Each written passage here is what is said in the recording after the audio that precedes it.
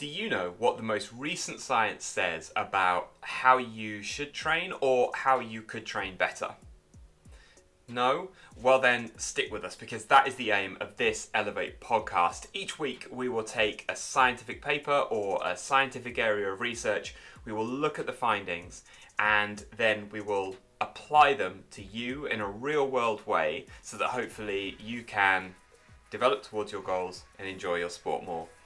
And I say we because it's not just me. I'll be presenting these podcasts with my good friend Scott Finley. We have coached and trained together within triathlon and multisport and competed together for years. And Scott has an academic background, is currently studying a PhD, but is also a real world coach working one-to-one with athletes and within a club environment. So hopefully we have the experience on the academic side to marry that with how that's applied to you in the real world. So if that sounds of interest, we're going to keep these podcasts short and sweet. We'll take 20 to 30 minutes of your time, and hopefully it'll be really beneficial for you and you can enjoy these podcasts.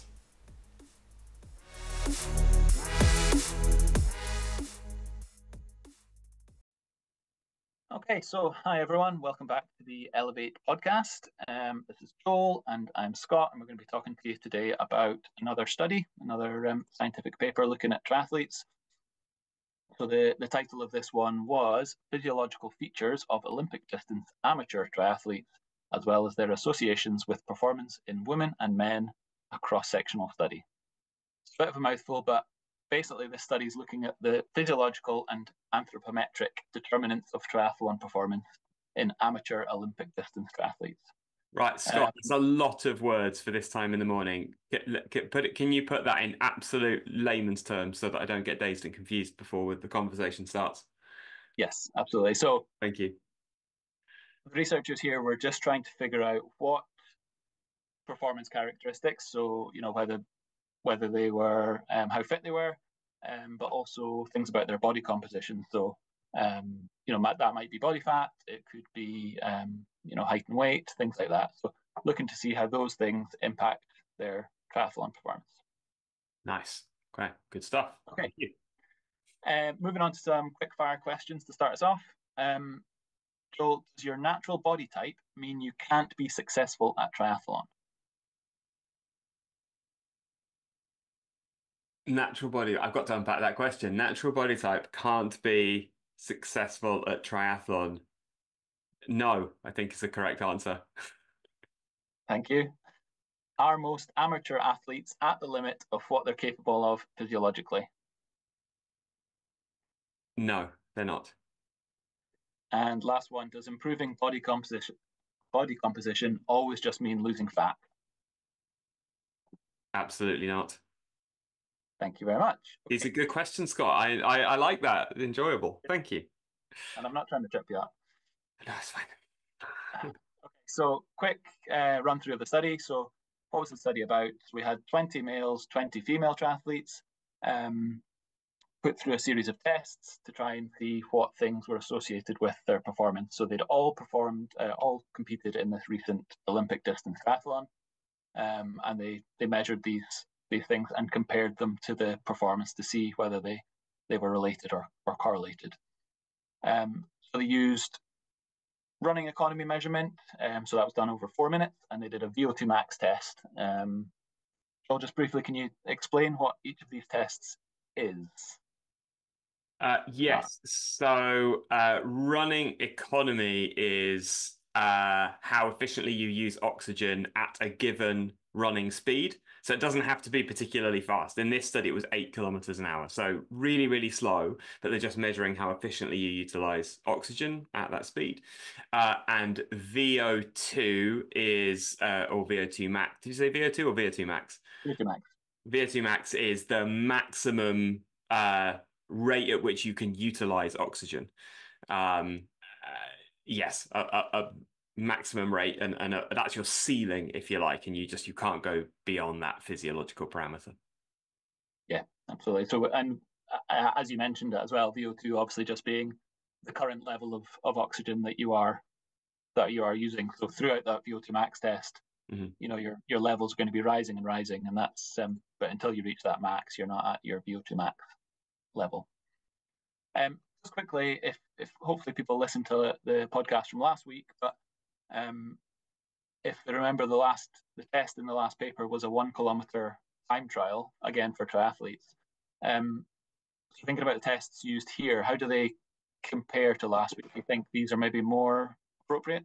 Yeah, I mean, massively more appropriate, really, because essentially they're looking at the measurement is of triathletes in a triathlon.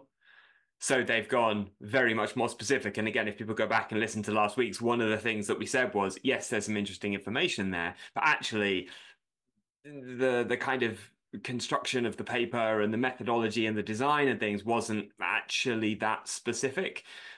Whereas this feels a lot more specific and a lot more relevant, and they've measured across swim, bike, run, and total duration as well as some laboratory assessments, so that they get that underlying physiological data as well. Would you agree? Yes, yeah, definitely. I mean, even as you said, even the race alone is already a more realistic measure of their performance, Mm. or direct measure of their performance. Okay, speaking of predictors of performance, let's move on to the results. So I'm just going to take you through the females first, and what the paper said were the best predictors of their performance in this triathlon. So they started off with absolute VO2 max, and also experience in triathlon competitions for swimming. For the bike, their best predictor was VO2 max relative to body mass. For the run, the best predictor was speed at RCP, so that is the respiratory compensation point. Would you be able to just quickly define that one for us, Joel? I think most people would normally think of it as threshold. So the kind of the pace or speed that you're running, where your body has accumulated as much lactate as it can deal with, and above and beyond that, it's going to be accumulating too much lactate, and that's going to mean that you sort of slow down at some point in the very near future. So essentially, read that as threshold. Thank you very much.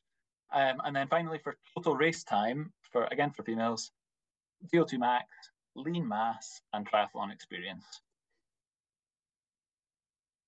Very quickly run through the men as well. I'm going to Swimming. jump in there, sorry, just to interrupt as well. Go And ahead. one of the key things I think to pick up about this study is that it specifically was looking at the differences between men and women. And you might be going to ask a question about this in a bit, but I think early on in the conversation, it's really important to say that the researchers were motivated to say, well, look, loads of the research is in males, as we know, like scientific data is skewed towards male population. Whereas this was saying, okay, so a lot of coaching methodology is based on this data that comes from men. What about women? Is it the same? Is it different? And if it is different, in what way? So I think through this conversation, it's important to pick out the fact that this is new and interesting data, relevant to female athletes, and there isn't that much out there. So this is quite new and interesting in that sense. Yeah, no, absolutely. And that's a major problem in sports science in general. Mm. A lot of sports science research is typically done on men and then extrapolated out to women, which doesn't always match up.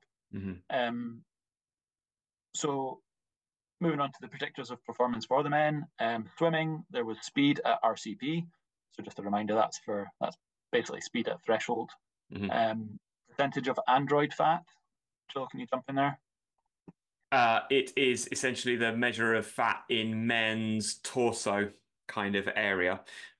So in women, they were looking at, I think it's gynoid fat, which is sort of torso. It's kind of chest, breast area down, but includes hips and thighs. In men, this android fat, it's around the torso. It's the tummy fat that you might typically see in some sort of more middle-aged men, and that kind of area. So.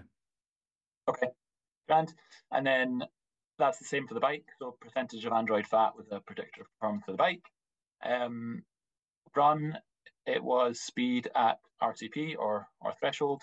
And then for total race time, we're looking at maximal aerobic speed and percentage body fat. Last one to define, Joel, maximal aerobic speed. And then would you be able to maybe chart those, if you will? And how does maximal aerobic speed compare to maybe lactate threshold or marathon pace?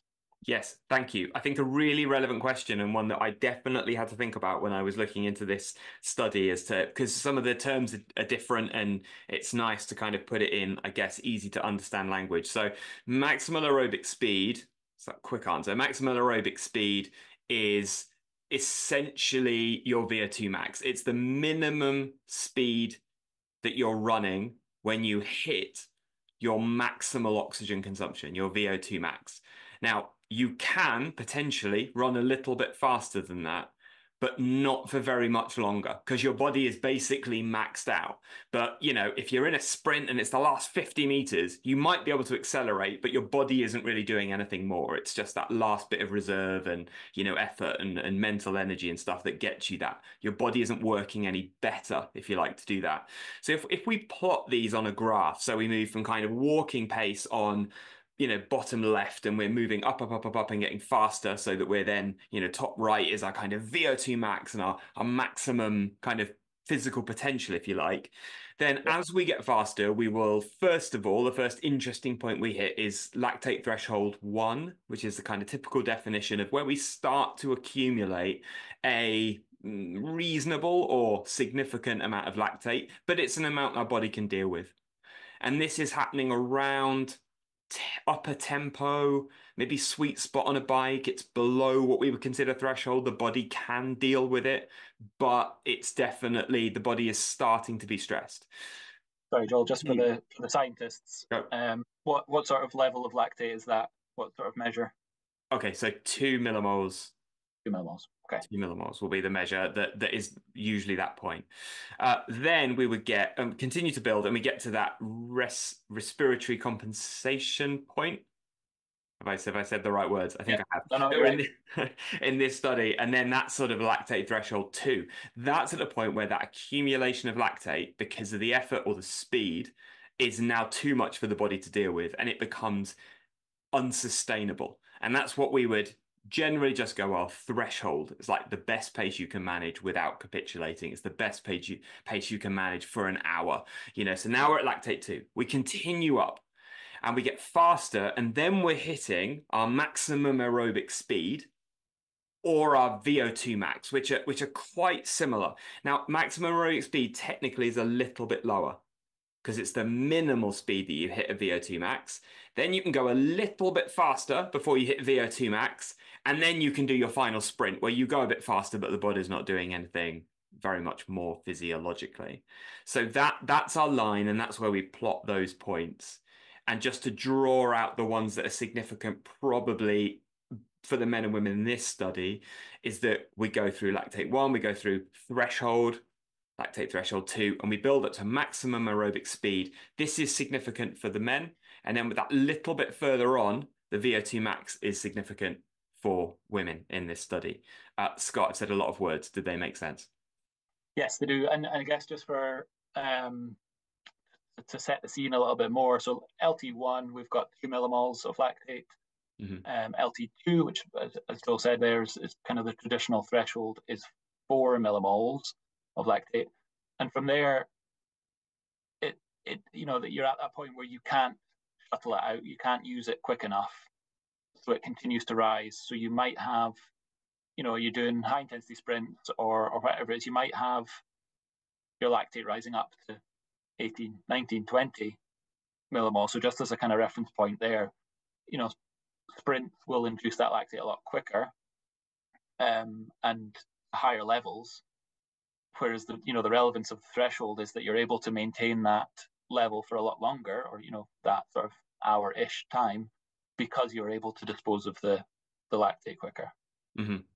Yes, and we will with Elevate, we will produce our sort of more in-depth training, applied training course that will be coming out later this year. And we'll go into this whole energy systems and zones kind of science a little bit more. So for anyone who's listening, who's interested, watch out for that and watch out for the opportunity to sign up, for that or pre-sign up for that course. What I suppose in practical terms, I would say is that, if and we'll probably look back to this later, but working on VO2 is they're kind of 3 to 8 minute efforts. So when we go beyond that, that threshold, that 4 millimoles of blood lactate, we can still perform at a really high level. It's just we can't do it forever. So that's sort of, we might be able to hold that level of intensity for 8 minutes. It might only be 3 minutes at the other end of that range. But again, that's where we're going to start to break down, and we're not going to be able to maintain it for any longer than that. So in terms of reps, if you're thinking about your training and things at home, kind of an all-out 5 minute effort is over threshold. You can sustain it for that long. That works on VO2, but you couldn't keep going for another hour. Just while you're on that practical question, if you're able to do, say, 10 minutes plus at your what you think is your VO2 max zone, Mm-hmm. do you think that's time for a retest? Yes, I would say so. I mean, the most of the science, as I would understand it, would be that kind of really for VO2, 5 to 8 minutes. If you're able to hold it for longer than that, you either need a retest or yeah, you on one you could look at it from one point of view and say you need a retest. You could look at it from another point of view and just go, well, actually, if you're holding the effort for that long, if you're able to hold it for that long, you're actually just working on threshold at that point. Mhm. It's just not a hard enough intensity. So I suppose you could, if you couldn't afford a retest, then you just know that if you can hold that pace that used to be your 5 minute pace, you can now hold it for 10 minutes. Mm-hmm. You're not working on VO2 anymore. So you need to go back and do those 3 or 5 minute efforts at a faster pace, and that would be working on your VO2 if that's your aim for the event that you're working at or working towards right now.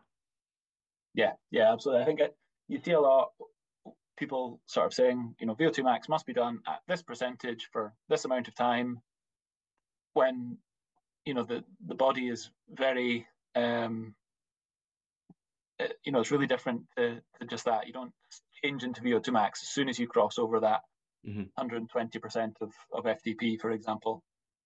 Um, it's about a scale of levels your body's working at. So, even on a given day, you might be working at VO2 max heart rate, but your power is way below or way higher, just depending on, fatigue and things like that. So yeah, something to bear in mind. Mm-hmm. And Yes. as you said, something to cover in the advanced training. I think so. We will look back, watch this space. Excuse me interrupting for 20 seconds, but hopefully you're finding this conversation useful. If you are, please do one thing for us, and that is tell a friend about the podcast and about any of the other resources on Elevate that you're finding useful. That will really help us to build the platform and produce more content that will be more relevant and more beneficial to more people. Thanks for your help. Now, back to the conversation. Okay. Any comments on the sort of methodology or the results there? My only one was that, it's great they've done all these tests. The predictors of performance are obviously based on this one race. Mm-hmm. Obviously, people have good races, people have bad races.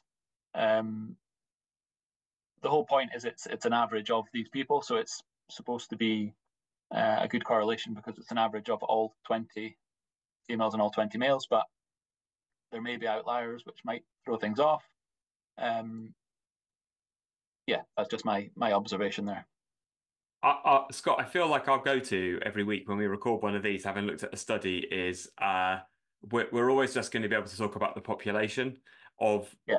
of the study and kind of say, well, how can you extrapolate these results to a different population? And so, looking at, I guess everyone in this study, right, is able to do a triathlon, an Olympic distance, standard distance triathlon. So yeah, they are reasonably fit, but how applicable these results are to maybe an age grouper or someone who's been in the sport a little bit longer. I think, typically part of the inclusion criteria was that they've been in the sport for 2 or 3 years. Correct me if I'm wrong.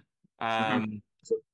But it wasn't like, 10 to 15 years experience in the sport. We have to be careful again with how we extrapolate these results and put them into a different population. So that there's, definitely a limiting factor and something to think about. Because really what comes out of this study, I suppose for me, is a couple of things.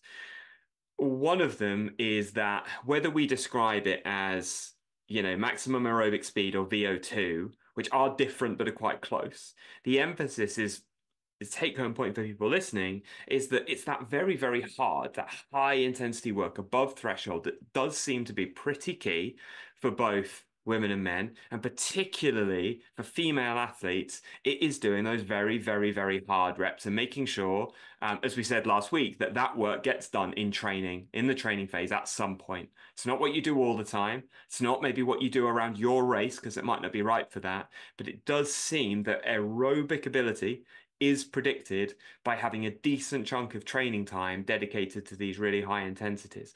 So, I guess for people listening, it's a case of thinking, well, how appropriate is that to me and how can I work that into my training? And then I think the next thing, the really important take home, and you touched on this at the beginning, is about the body comp thing. We have a tendency to look at, Tour de France is coming up, right, pretty soon, and have a tendency to look at those, lean riders and just go, well, leaner is better. But actually, this study doesn't say that at all, particularly again for females. It says being as strong as you can is really important. So particularly for the overall time and for cycling and potentially running as well. So whereas a lot of athletes will be trying to do a lot of that middle ground kind of work, tempo and threshold, and trying to get really, really lean, actually being really, really strong and doing higher intensity work might be where more benefit is based on the findings of this population in this one study. Yeah, yeah, absolutely. Okay, moving on to a few more questions. Go for it. So speaking of body composition, this study it's a cross-sectional study, which just means that they're taking a sort of snapshot of in time, so it's not, it's only one measurement point. Mhm. Do you think there might be a bit of a chicken and egg situation? So it's people who train more are potentially or have more training history are potentially going to have better body composition anyway. Um, so they are naturally going to perform better. Does that make sense?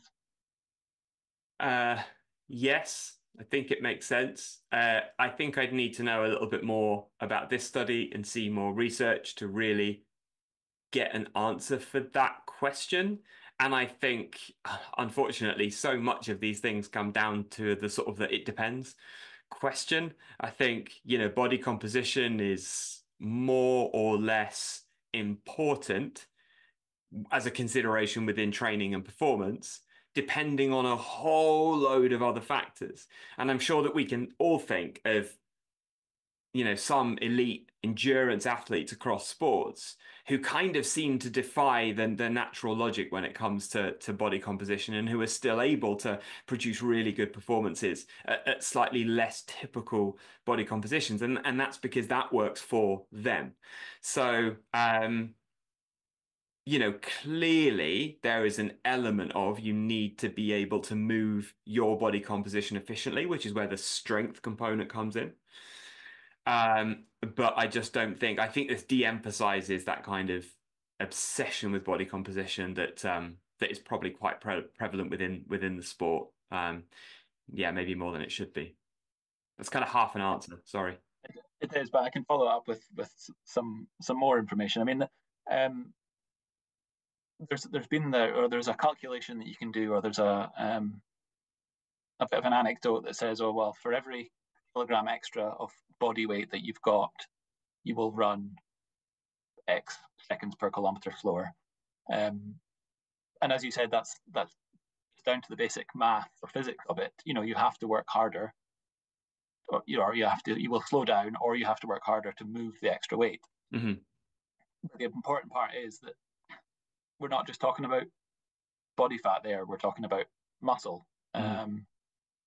So we're not saying don't put that extra muscle on because you're going to be slower. You're putting that extra muscle on to be functionally more fit and Yeah. perform better.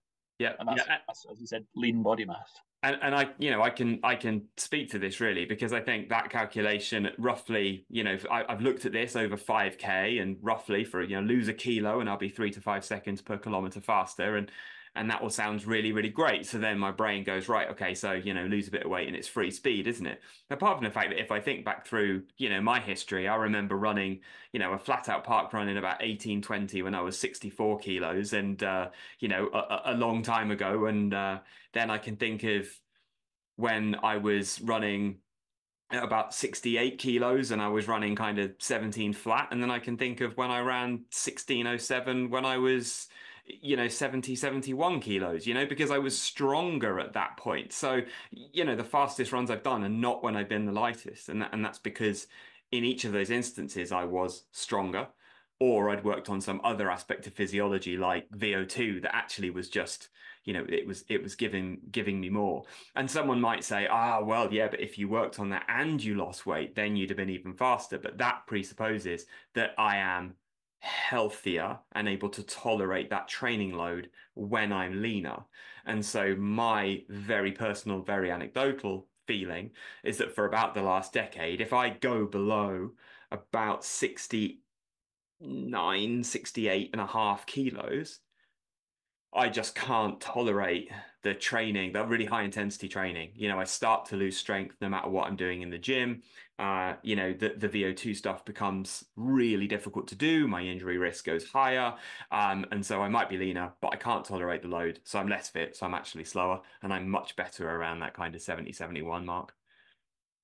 No, absolutely. I think I mean you can follow that up. I mean, what advice would you give to someone so that maybe listen to this podcast or we know about the problems with social media and Mm. beautification and everything like that? What Mm. advice would you give to someone, an athlete who's worried about their body composition? In what way are they worried, Scott? So it could be so. Well, we'll take two different athletes. One is worried that they have too much body fat, and one is worried they've got too much muscle. Are they female or male? Um, Female, say female. Okay. The reason I ask those questions is because the answer depends. Mm-hmm. And usually the key, again, for listeners, is the answer to any question that anyone listening has will be it depends. And the magic stuff is answering those questions. What does it depend on? Mm-hmm. So, who is that person? What event are they targeting? What aspects of fitness do they need to work on? Um, and so that question that you've asked is a very difficult one to answer because it's hypothetical and because we don't have all of the answers. But again, it's where coaching and mentoring comes in really useful because then you can start to unpack that with another almost interested but slightly separate, dispassionate individual who can give you the more objective advice. And I think that Yeah. that's a really important thing. So, in a sense, if you'll forgive me, rather than completely fudging an answer, I'll take the opportunity to say, it depends, it depends, it depends. Work on working out what those things are so that any listener can get an answer for themselves. I might sound like I've dodged that, so you can push me for a harder answer if you want. No, I think you're completely right. It does, but you need more context. To you wouldn't go and coach an athlete without first finding out training history and all that sort of stuff. So Mm, to give out generic advice is without a bit more context is totally fine. yeah. Um, I mean, one of the things that might depend on as well is why they are worried about it. Is it from a beautification point of view? Is it from a performance point of view? And those completely change the action plan that might be put into place. Yeah. Yeah, I'm gonna come back to this study. So because I think it's really important that we make a concerted effort to balance some of those things that you're talking about, particularly from a kind of female perspective. And I realize that we're two guys talking on a podcast, but this is really interesting data that says essentially, girls, you should get stronger. And this is completely in line with a lot of the other research that we could chat about in other podcasts and other weeks that says essentially that's really good for female athletes in endurance sport and any sport to lift, get really, really strong. And I think that that's important. And one of the things I've always said to a lot of athletes I've worked with is don't obsess about a particular body shape, that aspirational Instagram, whatever it might be, shape that you think is healthy. It's perfectly healthy to look a certain way and look an Instagram model type person, but be very unhealthy. What we want to do is eat the right things and do the right training for the goal we have at our stage of life, and then our body will become exactly what it's supposed to be. So it's all about that process and just doing the right things. And then whatever our body looks like at the end of the day, it's going to be the best version of itself. It's going to be the one most suited to our goals. Yeah, so I think that that's an important thing to hang on to is just try and get the process, the individual decisions right, and the outcome is going to be a healthy body, even if it doesn't look quite like a spray tanned, edited, carefully shot one on Instagram. Actually, interestingly, I saw a thing the other day that said, I think is it in Denmark maybe, adverts have to have a watermark that says whether the models have been digitally edited. Okay, interesting. So not relevant to triathlon, but quite an Yeah. interesting idea on that topic. Yeah, and Um, also I think just to say relevant to this audience because people will say, well, I'm not looking at Instagram, I'm looking at some of the elite female or male athletes in the world, and I don't look like them. Well, again, remember that their aim is different to you.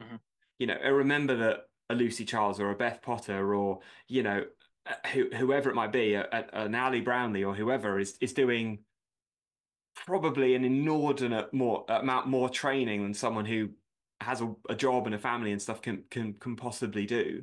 They're doing 35, 40 hours. They're doing it all over the world. They're doing it, in carefully controlled environments. So, don't expect yourself to necessarily look exactly like that person who's 20 years younger and trains full time, for an example. And to follow that up, have been doing so for the Brownlees since the age of 12. As long as they could run, they've been doing orienteering with their parents and all that sort of Mm. stuff. So um, that training history compared to someone that's been in the sport for 2 years, Yeah. such a vast difference. So Definitely, yeah. But they are doing their process for their body and their aim. And at any level of the sport, we should be focused on trying to do the same. And that might simply be trying to get to our first super sprint triathlon. We've never done sport before. We've got just about enough time to train 3 times a week on a good week, and it's really just a case of managing the rest of life to be able to get to that goal. You just do the best you can with what you've got, and the situation that you're in. Good nutrition, the right training, work with a coach to kind of bring all of those things together, and the outcome will be what it'll be. The performance will be the best performance that you can bring, and your body will be the best version that it can be for you right now in your situation. good. Any other follow-up points? I had one more question, and then we could maybe round it up. Yeah, go for it. I feel like, in a sense, we've drifted way off the subject, but I think one of the nice things is that we always said we wanted to take some of the science and then really make sure that it was very real world applied. And I think it's been a really nice tangent. But no, bring us back or ask whatever question you've got. And Yeah, I'll bring you back around just as a sort of finishing Hmm. question. Um, we talked about the RCP or the respiratory compensation point and the Yeah. lactate threshold.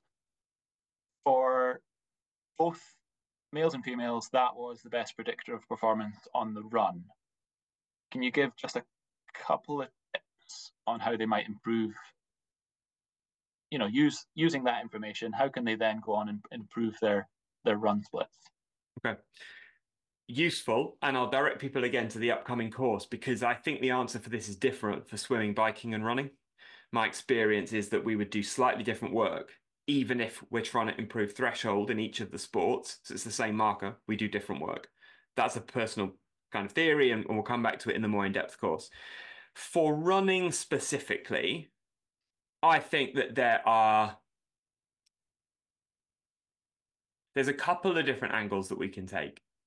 So one is that by working on VO2, the really hard stuff, we use what might be called a pull from the top approach. We're not specifically working on threshold, but by increasing our VO2, a sort of secondary outcome is that our threshold will either probably go up, or at least it will set us up to be able to do specific training that will then increase our threshold. So I think when we think about the timing of this higher intensity VO2 or maximum aerobic speed work that we've spoken about that's beneficial for female and male athletes, we want to make sure we're doing that. And if it's not relevant to our race pace, which for most sprint Olympic distance athletes it won't be, we do a big chunk of that work, maybe 8 to 12 weeks before an event, as a foundation for our threshold work. So that's where I think that would normally be placed. The higher the intensity, the closer you would move that type of work to the event. That sets up more classic threshold work. And that can either be just stuff sort of really close to kind of race pace, or sort of classically threshold is going to be what you can hold for 45 to 60 minutes when it comes to running. So that might be around your 10K pace, or it might be a little bit slower than your 10K pace, but you can just keep kind of bashing out reps at that, doing multiple, like 1K reps, let's say.